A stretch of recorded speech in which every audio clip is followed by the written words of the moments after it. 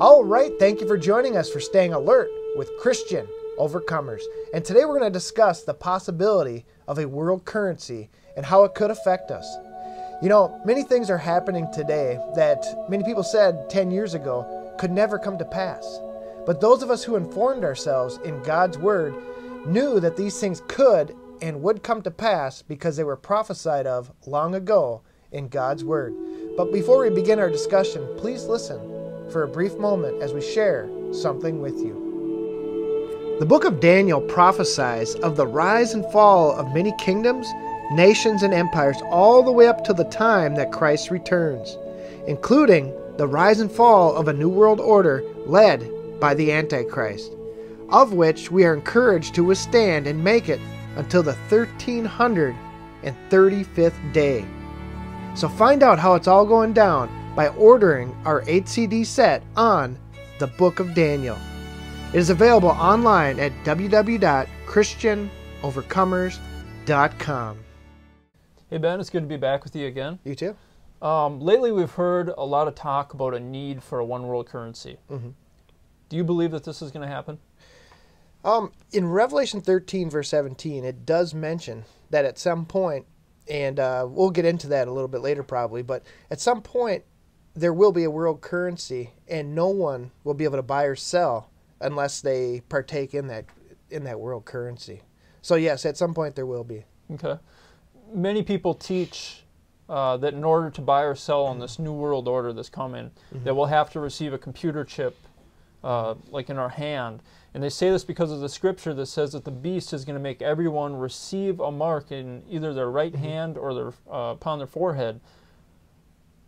Do you believe that we're going to be forced to have to take some kind of a computer chip, or that they're going to put a chip in us? Well, first off, no one can force you to do anything as far as worshiping.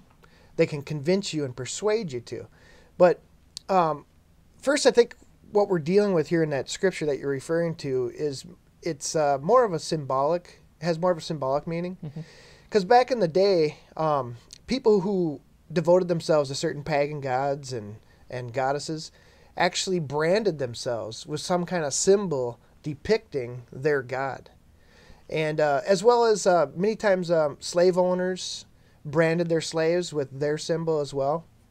So I think that's kind of what we're looking at. We're looking at more of it's kind of symbolic of being submissive to, agreeing with, partaking with, and that sort of thing. So, but at the same time,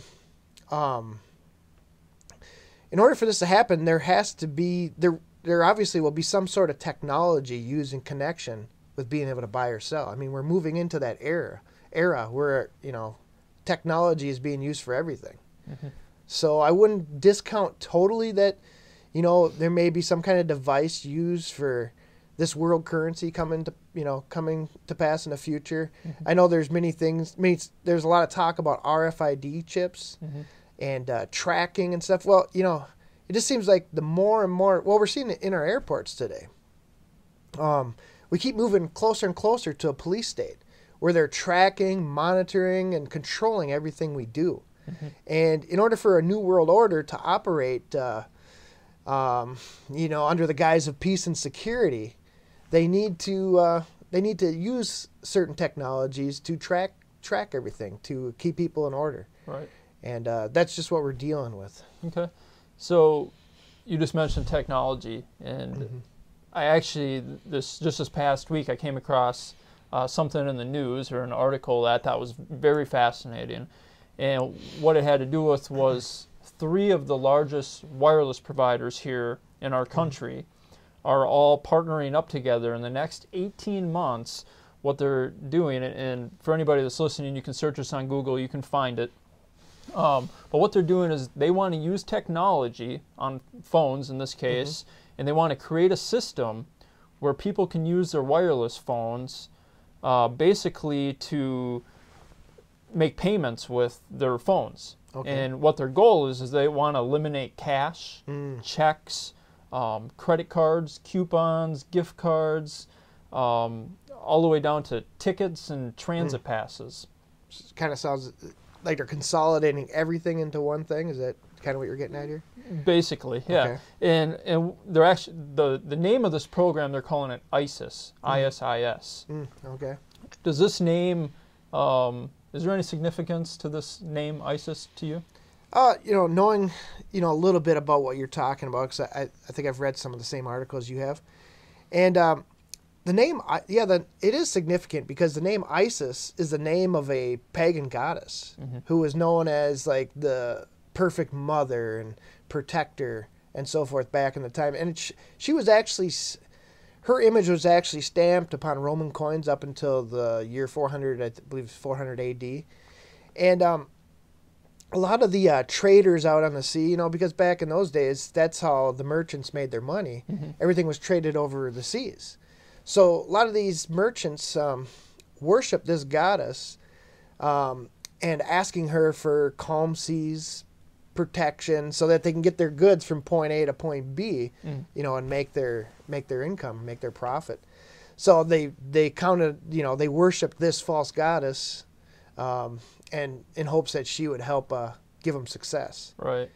And so it is significant, and as well as in Revelation 13, it mentions there that the number of the beast was 666. Right.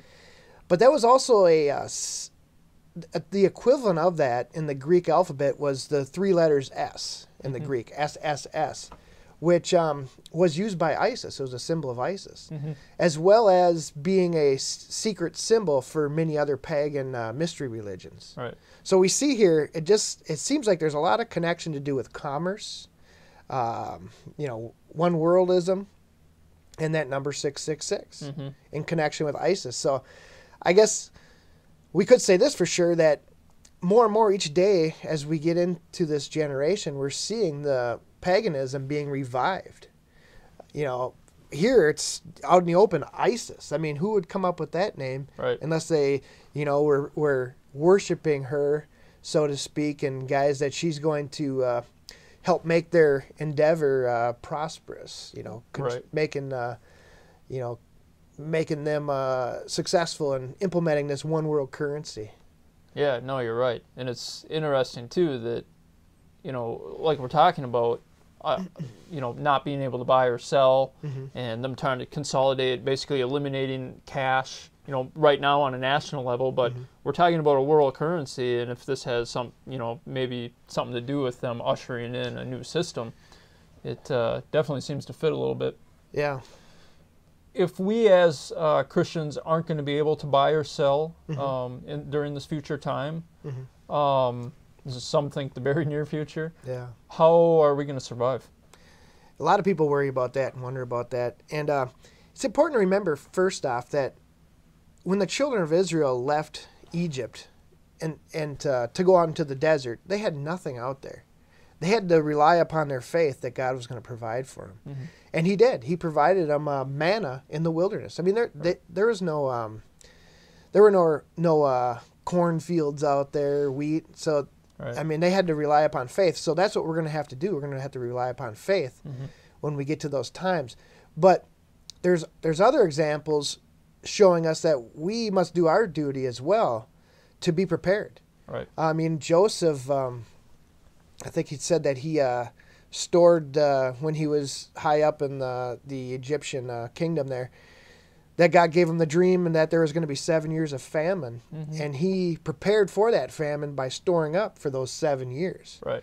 So I guess what I would say is that it's wise to be prepared. Stock up on your food and other supplies to make it through hard times, not only just for that time, the time when this happens, but any time. There could be any natural catastrophe, warfare that could cause you to need to be prepared. Right. How important is it that someone does not take this mark, the mark of the beast that we're talking about? Well, it's important as whether or not, almost if you're going to lose your soul or not. It's that serious. Revelation 14, 9 through 10 kind of answers that question for us. I'm just going to read that. And it reads, "And a third angel followed them, saying with a loud voice, If any man worship the beast and his image and receive his mark in his forehead or in his name. Basically, as we talked about a little bit, this has to do with accepting that world currency. Okay. No buying or selling without it. The same shall drink of the wine of the wrath of God, which is poured out without mixture into the cup of his indignation. And he shall be tormented with fire and brimstone in the presence of the holy angels and in the presence of the Lamb. And I'm going to go another verse or two here. And the smoke of their torment ascendeth up forever and ever, and they have no rest, day nor night, who worship the beast and his image, and whosoever receiveth the mark of his name. You see, that's why I mentioned earlier, they can't force this mark of the beast upon you. Right. You have to willingly accept it, so that so that you can participate in society. And that's the pressure that's going to be put on a lot of people. They're going to think, well, I want to survive, and then they don't put their trust in God. Right. So they give in and they cave in and they worship the Antichrist so that they can buy a loaf of bread, buy some milk. Sure. And let's go one more verse here, though. Well, just to comment again on what we just read there, if you did take the mark of the beast, God said here, he's not going to be too happy. Mm-hmm. It's talking about the wine of the wrath, the wine of his wrath, and so forth. But here it goes, verse 12. Here is the patience of the saints. Here are they that keep the commandments of God and the faith of Jesus Christ. Mm-hmm. And that's what it's going to take to make it through those rough times, is patience and faith. Patience means endurance, and faith means that you're relying upon God to provide for your every need, not bowing down to the Antichrist and his new world order to get Right. by. Oh, absolutely. While you were reading that, maybe what I want to do here is I want to read a couple verses from Revelation 13, which we're discussing here. Mm-hmm. The verses I want to read is verse 15 through 17. And just to give us a little bit more insight here. Sure. It says, "And he had power to give life unto the image of the beast, that the image of the beast should both speak and cause that as many as would not worship the image of the beast should be killed. And he causeth all, both small and great, rich and poor, free and bond," that's everybody, "to receive a mark in their right hand or in their foreheads." Verse 17, "And that no man might buy or sell, save he that had the mark, or the name of the beast, or the number of his name." Back there in verse 15, it says that if you don't worship the image, mm-hmm. that you're going to be killed. Do you think the people are going to be killed? Throughout the entire Bible and throughout history as well, Christians and God's servants have been persecuted and martyred throughout history. Mm-hmm. So could that happen again in the end times? Absolutely. I mean, right. It's written about. Is everybody who says they're a Christian going to be killed? No. But what you have here is when the Antichrist sets up this world currency and demands that everybody take his mark or the number of his name, this is his way of trying to enforce it.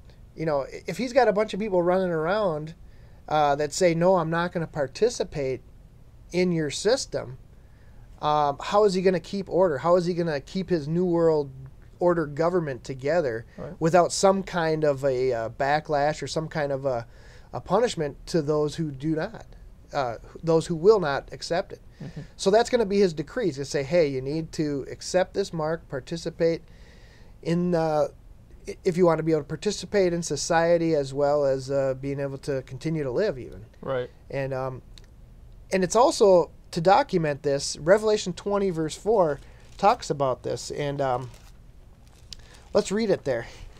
It's always important that we go to God's word for our documentation rather than, I could just simply sit here and give you my opinions and mm-hmm.